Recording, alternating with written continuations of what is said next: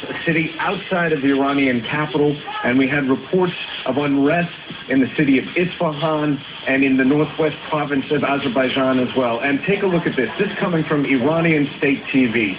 A woman trying to protect what appears to be a basiji militiaman, a pro-government militiaman who's been knocked off his motorcycle from the crowd, which are just running in to beat this man.